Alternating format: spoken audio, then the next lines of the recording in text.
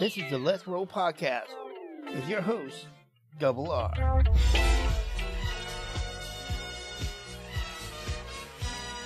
Yeah, baby, it's Double R, the host that rolls the most, and this is the Let's Roll Podcast. May the 4th be with you on this glorious Star Wars Day. Yes, ladies and gentlemen, we're going to talk about Star Wars. We're going to talk about the movies, the TV shows, the dark side, the Force, all of it. That and much more in this episode right after this. All right, guys, let's talk about Star Wars.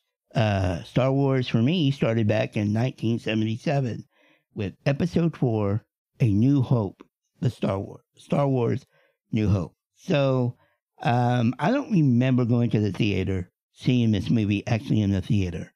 I could totally be wrong, but I don't remember. I would have been 7 or 8 when this movie came out. If it came out before June, or before June 13th, I would have been 7. So, what I liked about Star Wars, the first time I saw it, and again, I don't think I saw it for the first time in 1977. It might have been years later when it came out on maybe TV or VHS or whatever like that. I liked it. I liked, Luke Skywalker, Darth Vader. I've watched it several times since.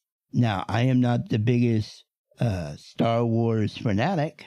Like, I can't get into all the lore and all that. But as far as the original trilogy, which started off with New Hope, and then it was followed by Star Wars Episode 5 in 1980.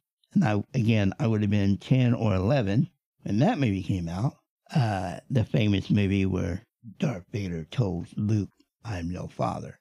Now, I will say this, and I should have said this at the beginning, there's going to be spoilers in here for some things. So, if you haven't seen it, I'm sorry.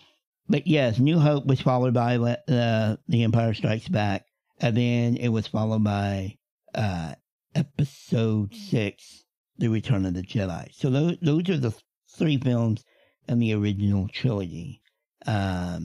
And do they hold up today?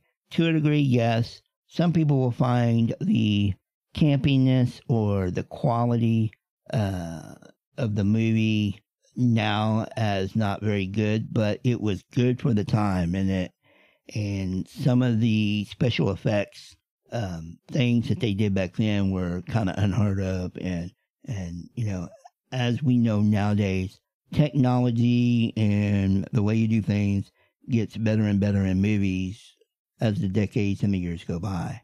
So George Lucas was the person that created the first, we say the first trilogy. Now, as far as the order of movies, the first trilogy was actually the middle trilogy, but he started with that first. Then later he came out with the prequel trilogy, and that consists of Episode 1, The Phantom Menace, that came out in 1999, and Episode 2, Attack of the Clones, came out in 2000, and then we had Episode 3, Revenge of the Sith, in 2012. Now, what I will say about the prequels it's kind of jarring because the quality, the way they could film things by the time these movies came out were way, way beyond what he started with. And so they don't really match up as far as what they were able to do in the first trilogy that came out versus the prequel trilogy. Now, as far as the individual movies go, Phantom Menace was okay. It's kind of boring, to be honest with you. Attack of the Clones was really boring because it had too much of what everybody likes to gripe about, too much of a love story in those. And I'm not going to break down each movie and what happened in it, but basically, I'll just give little spurts. Phantom Menace introduces us to Anakin Skywalker, which would later become Darth Vader. In Episode 2, his relationship with Padme is kind of the center of it in a sense. There's more story to that, but there was a lot paid to that that relationship and that love story that could have been not been so heavy into. That's just my personal opinion. Episode 3, Revenge of the Sith, I probably would say out of these 3 movies was my favorite. There's a lot of quotable lines in there. And this is where Anakin becomes Darth Vader in this movie. So then, after these came out in 2012, Lucas has sold his production company to Disney, relinquishing ownership to the franchise. This led to a sequel trilogy, which gave us Episode 7, The Force Awakens, Episode 8, The Last Jedi, and Episode 9, The Rise of Skywalker. So Force Awakens came out in 2015, Last Jedi came out in 2017, and Rise of Skywalker came out 2019. What do I think of this trilogy? The only one I like is Force Awakens. After that, the movies went too far away from what fans, that I believe that fans liked about the Star Wars, movies and the story. So, with that being said, really the only one I liked was Force Awakens, which, yes, brought back a lot of fan favorites in that movie, gave us that nostalgia, and then the last, and it set up some things that The Last Jedi didn't carry over into, and I think that's really what fans of Star Wars, and I'll see the casual fans, I'm not going to say the diehard fans, because they really get into everything and they'll nitpick it to death, but the casual fans, it just didn't bring enough over from the Force Awakens. Now, Force Awakens was directed by what's his name?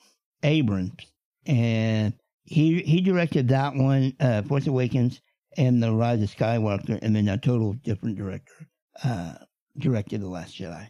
Like I said, this sequel trilogy is not as good. And what was funny is when the prequel series trilogy came out, 1, 2, and 3, everybody hated on those. Like it sucked. It was bad. Blah blah blah. Then along come the sequel trilogy, and I think at least 2 of those movies took the place of the prequel. And people will go back and look at the prequels now and go, well, are they still bad movies? Well, depending on what your definition is bad is. Is it bad as in quality? Is it bad in storytelling? It might be a combination of both, but they are better than the last 3. And that's where we left off with movies.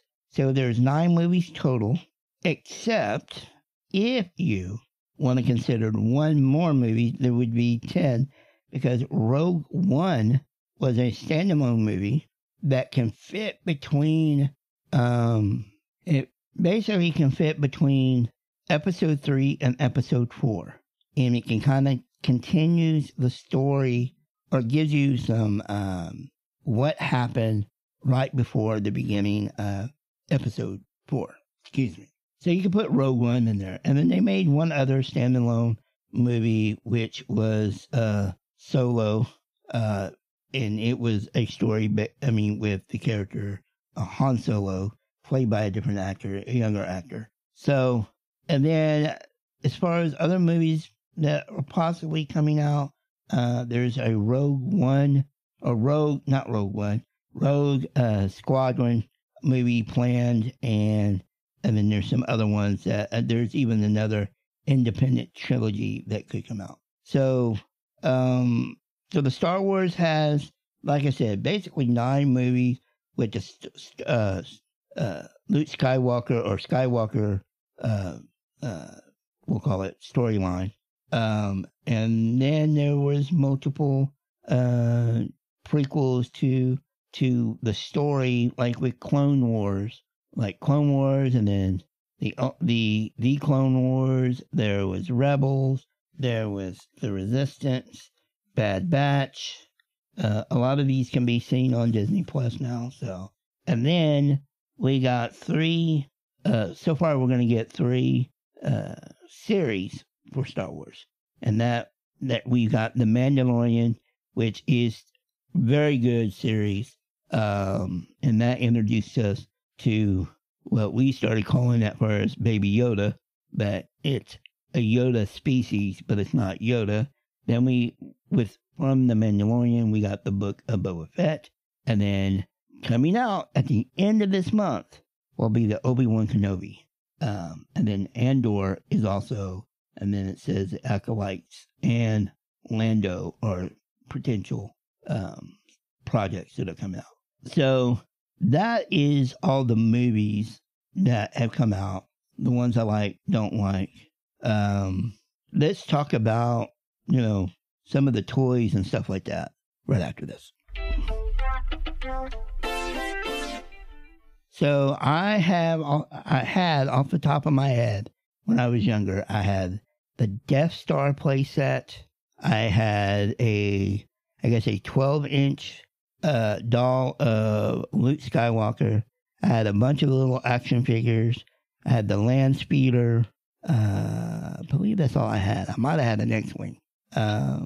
So those are the toys that I had. And there's a buku of toys out there. And I wish I had my friend here, Ariachi, from a previous episode. He's a toy collector, and he could probably talk about a little bit more about Star Wars toys. But unfortunately, it's just me doing this episode. So that's what I remember about toys. Going back to the movies, though, I really liked Empire Strikes Back, and I like Revenge of the Sith. Those two movies are probably my favorite Star Wars movies.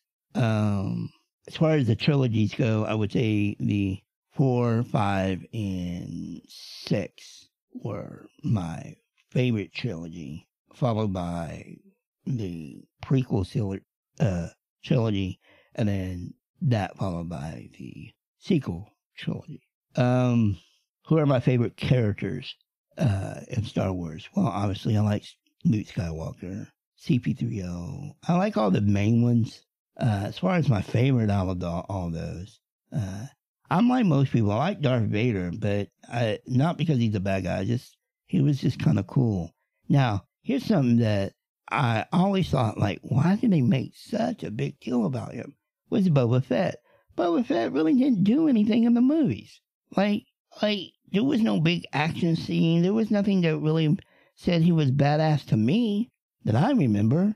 But man, people just love Boba Fett, and I always wanted, a movie or a TV show, blah, blah. Well, then we finally get a TV show, and they start crapping all over the TV show because, well, he's not the Boba Fett that we wanted, blah, blah, blah.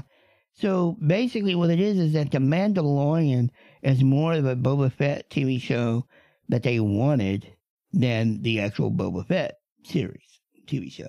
I don't know why I call it TV show. It's like Bad Habit. Like, if it ain't on the big screen, it's a TV show. But let's be honest, it's not a TV show, it's a streaming show. It's on a streaming service.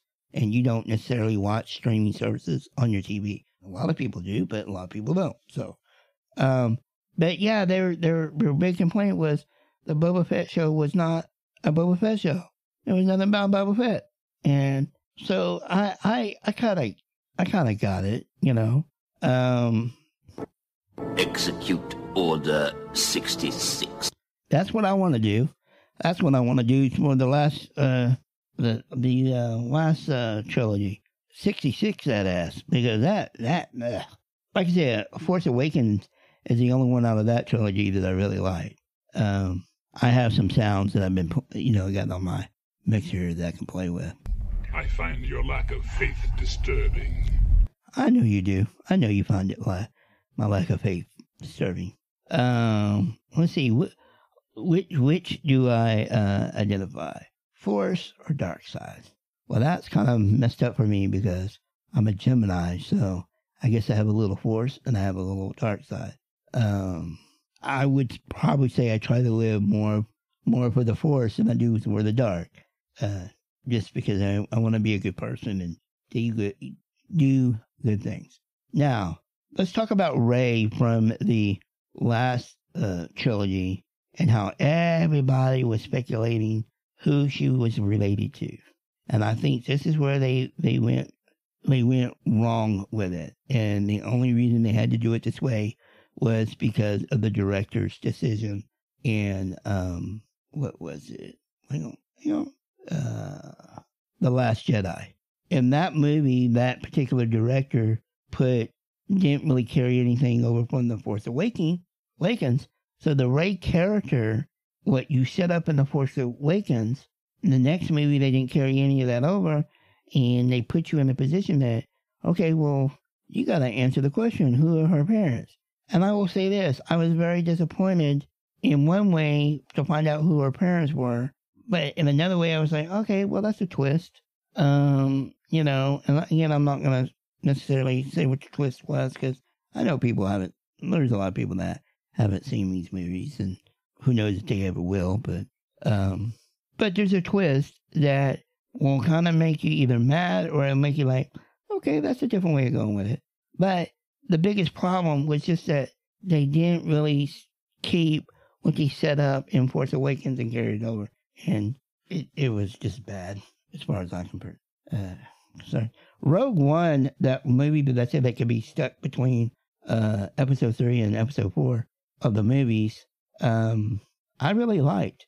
I like the fact that it kind of bridged the two movies together.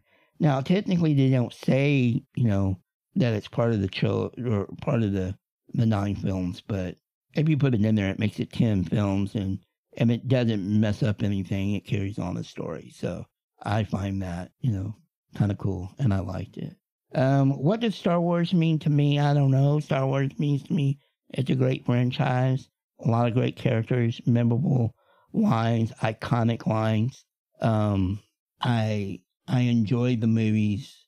I enjoy the TV series or the streaming series now, and look forward for Obi-Wan Kenobi to come out, because I think that'll be kind of interesting. Do I think the series or the streaming series are good? I like The Mandalorian a lot. I like aspects or maybe certain episodes of Book of Boba Fett. Of course, we haven't seen the new one yet, Obi-Wan Kenobi, so we haven't seen that. I would also say one of my favorite characters is Yoda. Yoda was cool to me. I like Yoda, and I like the way he talked backwards and stuff like that. So, but today is May the 4th be with you, Star Wars Day. Everybody out there celebrating it, May the 4th be with you. Or if you like, may the dark side be with you. Whoever. Whichever side you fall on is cool with me. I hope y'all have a great day. I hope y'all get out and see the Obi-Wan, or not get out to see it, but I hope y'all get to see Obi-Wan series when it comes out at the end of the month. I know that I'm going to see Doctor Strange on Thursday, so that's what I'm doing Thursday. Also have an episode coming out on May the 5th, or May the 6th, sorry. Is it May the 5th or May the 6th? Let's see. Hang on one second. I want to make sure I get this right. It's May the 6th. May the 6th is Wishbone Day, so that episode will come out on May the 6th, and it's about osteogenesis imperfecta, and Wishbone Day is a day to bring awareness to osteogenesis imperfecta. And also, now this won't be an episode, but May the 7th is Blue Jeans for Better Bones Day, which is also another campaign that is help bring awareness to osteogenesis imperfecta. So look for that episode on the Wishbone Day episode on May 6th. And then within the comments and the description, there will be links that you can donate and help support osteogenesis imperfecta. Well, with that being said, I wish I would have had more to say about Star Wars, and I was hoping to have a guest with me to do this episode, but unfortunately did not work out. But that's okay. Maybe we can revisit this subject down the line. But with that being said, as always, until next time, let's roll.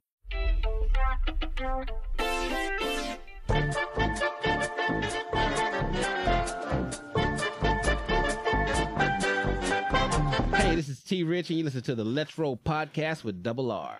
Make sure you follow us on all social media. Find the links in the description below or at theletsrollpodcast.com. I've just about had enough of you.